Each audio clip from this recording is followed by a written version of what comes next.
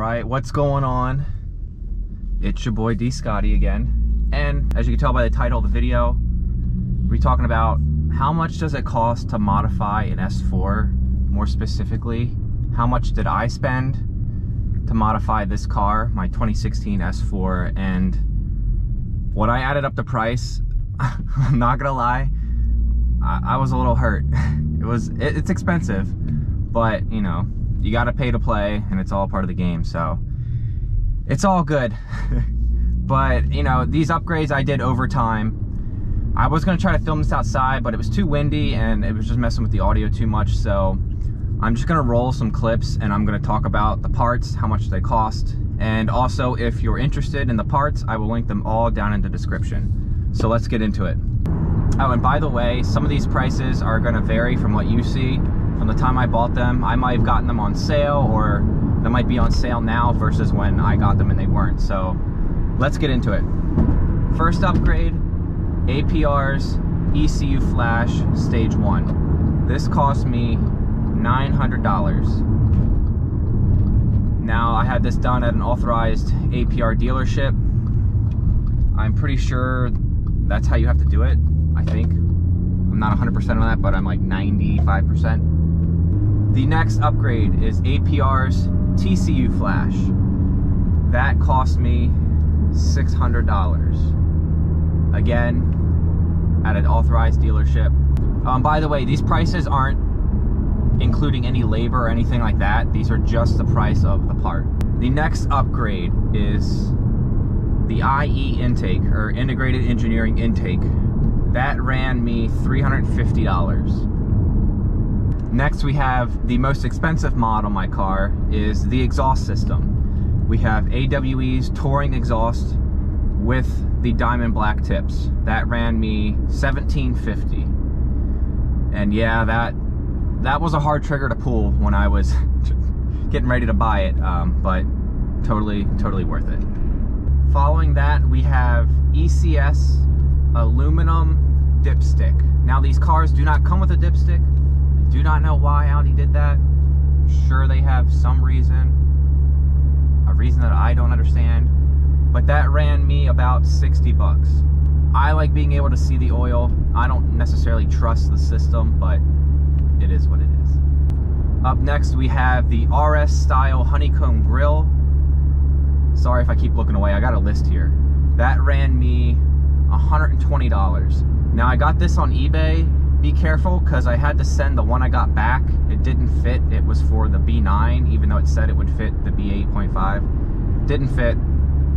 So just be weary with eBay. Following that, we have ECS, the carbon fiber grill accents. Those ran me about $430. And along with that, we have the ECS carbon fiber front lip. That ran me about $650. Then we've got ECS carbon fiber trunk lip, or the ducktail. That ran me about $450. Again, the carbon fiber parts are gonna run you a little more than, they came out with a like a gloss black edition. I think it's gloss black. It's a lot cheaper, but once I kind of started carbon fiber, I wanted to finish carbon fiber. I didn't want to, you know, have a mixture of the two. Then we have Carbon Imports carbon fiber rear diffuser. That ran me $650. Just did an install video on that. I'll post that in the description as well, so you can check that out if you're interested. Then on the driver passenger side, front and back, and the rear window, we have 15% window tint. Nothing on the windshield. Eventually I want to do like a unibrow or something, but as of now, 15% on those windows. That ran me $250. Moving on from there, we have the black badges. That's the supercharged emblem and the S4. Together, that ran me about $35. Following that, I have a quick release oil drain plug.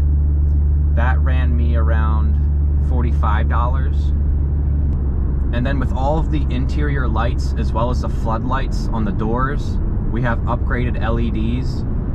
I got those for 50 bucks for the whole kit.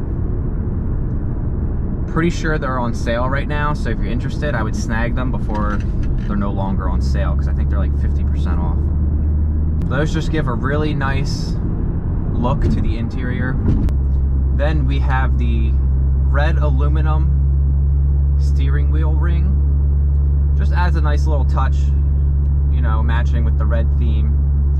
That ran me $9. Along with the red aluminum paddle shifter extenders, those ran me $35. And then we've also got the red aluminum ring around the push to start.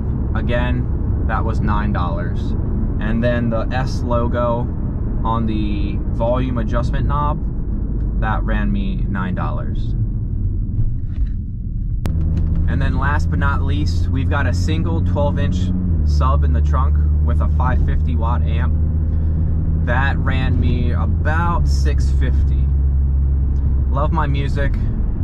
Adds a lot of bass and just sounds really, really nice. Totally worth the upgrade.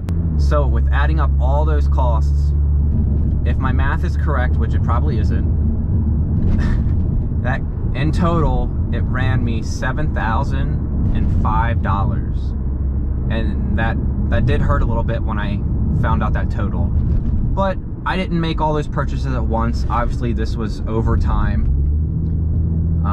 To me, that was just the financially smarter decision to do. Now, this car is nowhere near close to being finished. I can think of easily another $3,000 worth of upgrades that I have planned for the future. But that's just my total costs as of now that I've done to this car.